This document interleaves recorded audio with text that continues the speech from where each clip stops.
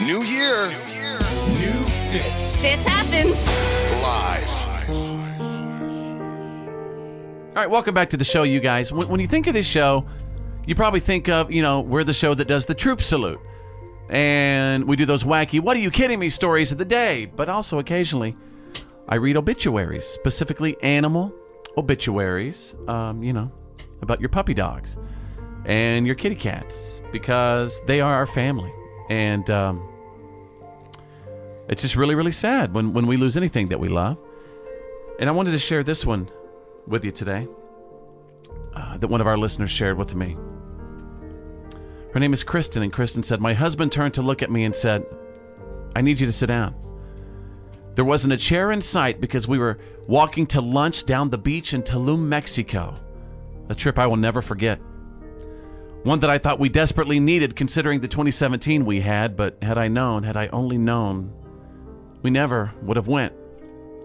He's gone, our dog sitter Yvonne had called us to tell us that our beloved Parker Jones, our sweet golden retriever that we had loved for over 12 years, had passed away. I stumbled a few steps away from the ocean and I fell to my knees in the sand. I began to wail over and over, we weren't there, I didn't say goodbye. Anyone who's ever loved a dog knows or will know the agony of losing one. Our agony had begun with that phone call, and it continued as we began our mission to get home to our boy. I never will forget that airplane flight. We got home, we pulled into the driveway, and my body went numb. We had made it, but I didn't want to go inside. My legs and feet were heavy as we climbed the steps. And Bart, my husband, opened the door, and there was our other dog, Leroy Brown, there to greet us, without his brother. Our dog sitter said he's back in the back bedroom. And I was the first to walk into the dimly lit back bedroom. And there he was, our sweet Parker Jones, laying on his bed, covered by the towel that we had used for years to wipe our boy's paws. I knelt down beside him and I grabbed his paw. Bart knelt down by his head and we started to stroke him gently. I've known my husband for 11 years, and this was the first time I've ever seen him sob. Heavy, deep sobs. While Bart was out of the room, I leaned over and I whispered into Parker's ear, my apologies. Over and over and over again, I apologized for not being there, for not saying goodbye, and the sadness was overwhelming. By this time, it was almost midnight, and the emotional and physical exhaustion of the day had taken its toll, so Leroy and I went upstairs to lay down. At about 3 a.m., I woke and my husband wasn't in the bed.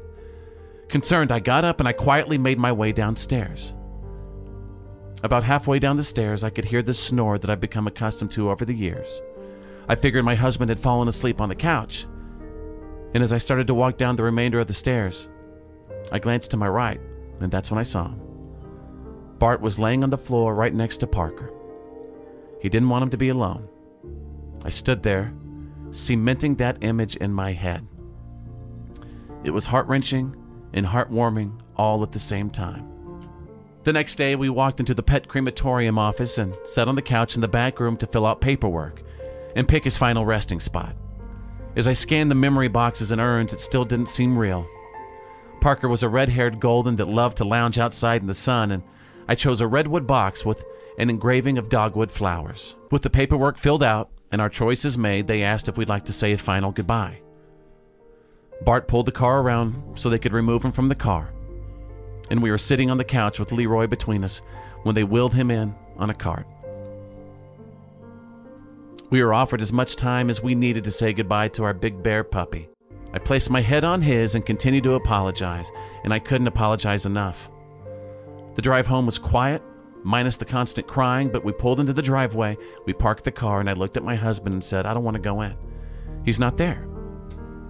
We walked into a silent home, a home without Parker, a home that doesn't make sense right now. The first thing I did was walk upstairs and picked up some of his favorite toys to embrace them. Today's the first day in 12 years that I had to go home, walk through my front door, and my sweet Parker won't be there to greet me. He won't slowly get off the couch to grab a toy and bring it to me.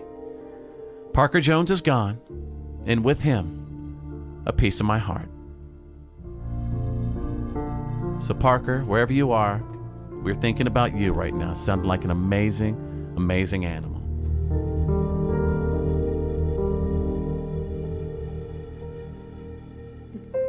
Fitz happens live.